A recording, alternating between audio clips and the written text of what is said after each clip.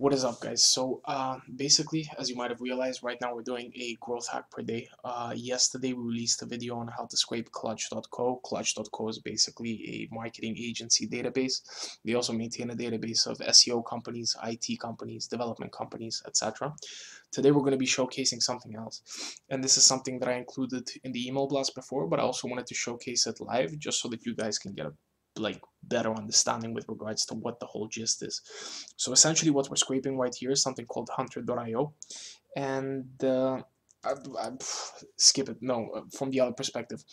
Hunter.io recently released something called a tech lookup, and what this does basically is it does the exact same thing as BuiltWith, but at a much cheaper rate. As a matter of fact, it does it for free. And what BuiltWith basically does is it compiles and aggregates a database of companies that are built on a certain technology or that are using a certain technology, for instance. Now, where does this come into play? Many stores, for instance, will generally build themselves on Shopify. Many websites will generally build themselves on WordPress or Wix. Many other stores will also build themselves on Magento, for instance.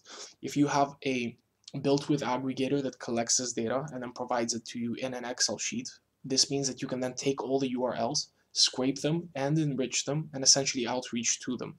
So this is like super beneficial for, let's say, marketing companies that are servicing e-commerce brands, for instance, and they want to do an email outreach with Lemlist to Shopify store owners or Magento store owners, for instance, or from a manual outreach perspective.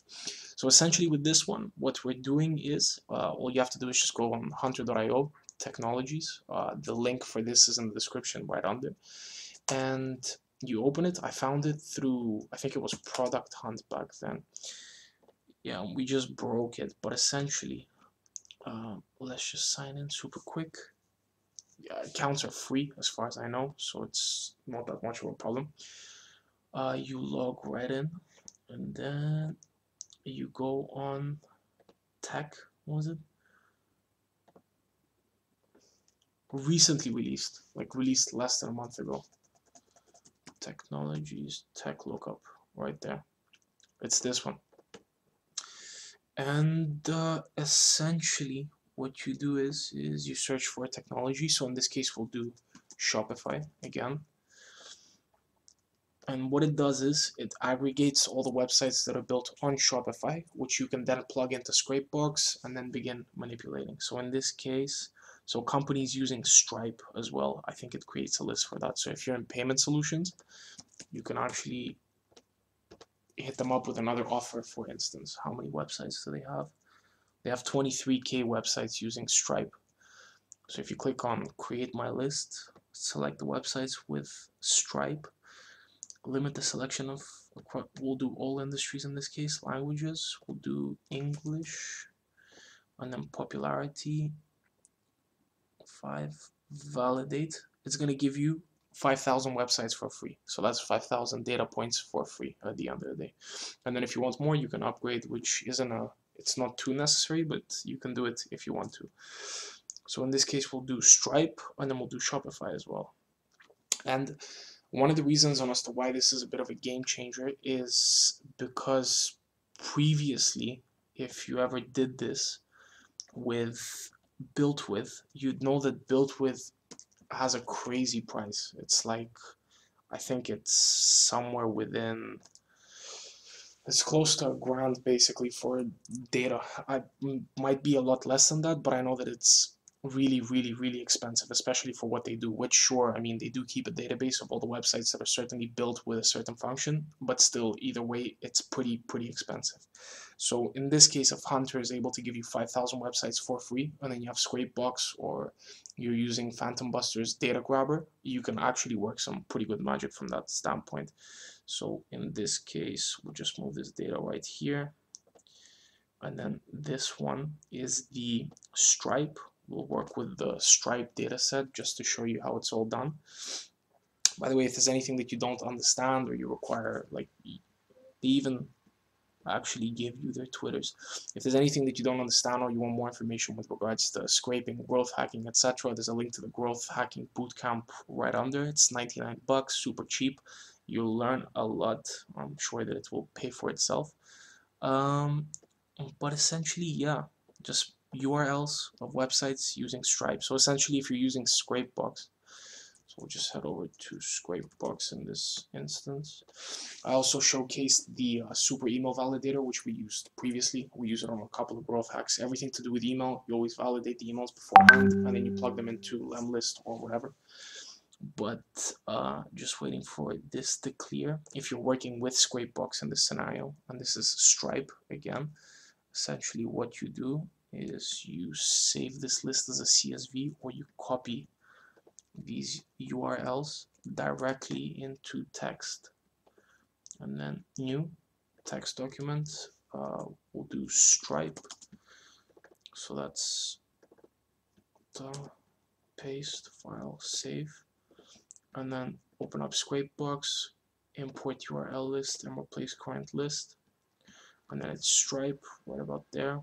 And then in this case, and I mentioned this previously before, essentially what you're doing is scraping all their URLs for emails, and there's also custom grabbers as well. You can grab their phone numbers as well, and there's a bunch of other stuff that you can do with Scrapebox as well. Scrapebox actually has one functionality that I've yet to test out, but essentially what it does is it goes on the website and it fills out the contact us form, so you'll actually get a call back directly from the company. I'm not sure if this is with Scrapebox, but I know that there's a tool for it, but I think there's a very high chance that Scrapebox has this functionality.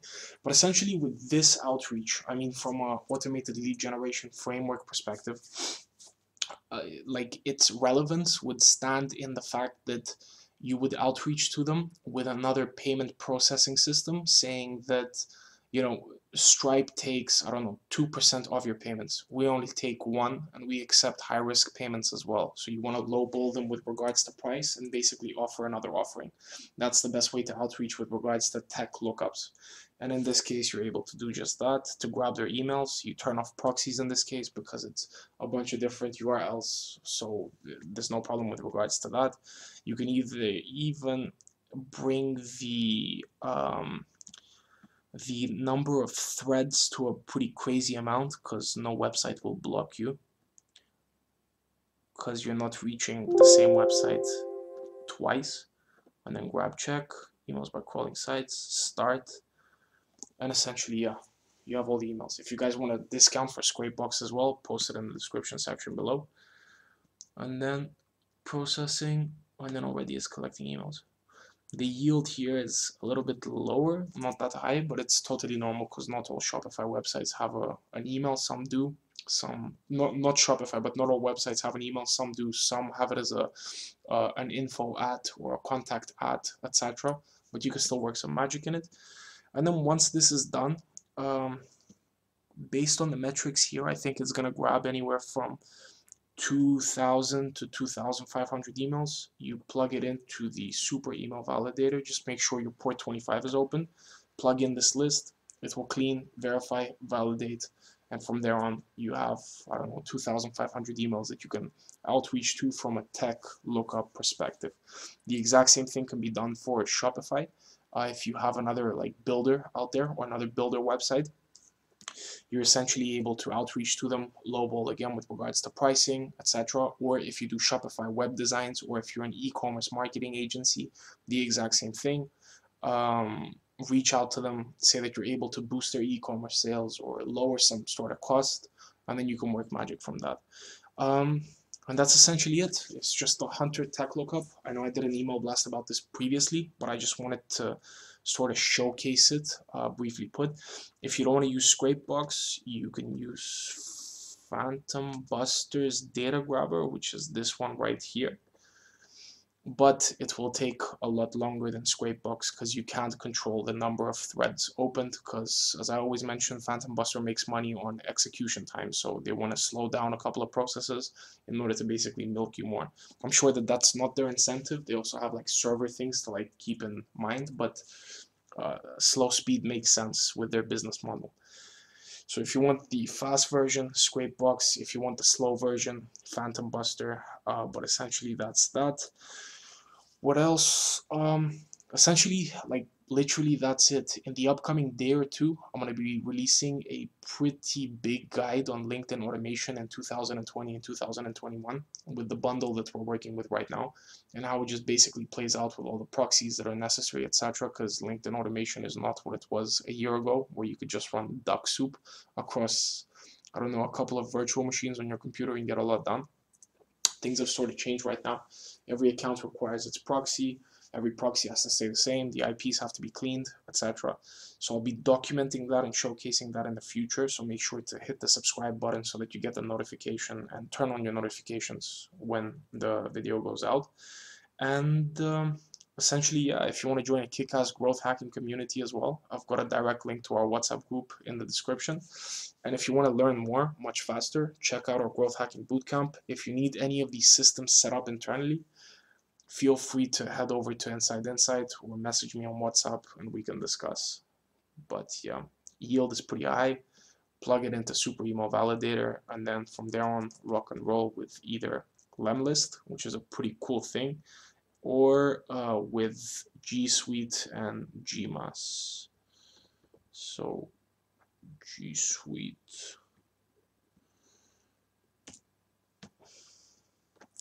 this one.